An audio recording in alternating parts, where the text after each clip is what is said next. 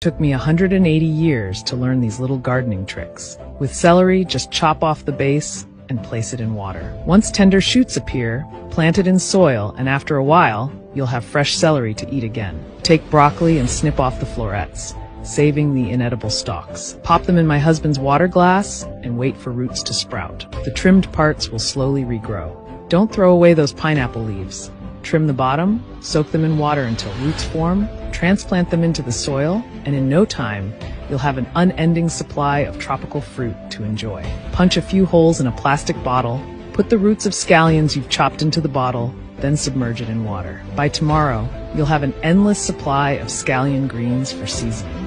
Had enough veggies? Take some humus, toss it in the laundry basket with leftover mushrooms, cover them with sawdust, keep it moist, and before you know it, you'll have fresh mushrooms at your fingertips.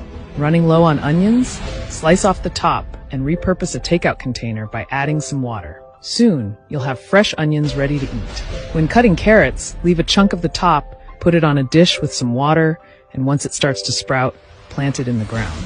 This way, you'll have a never-ending supply of vitamin A. Let me know your thoughts in the comments. Follow me and learn new tricks. It took me 180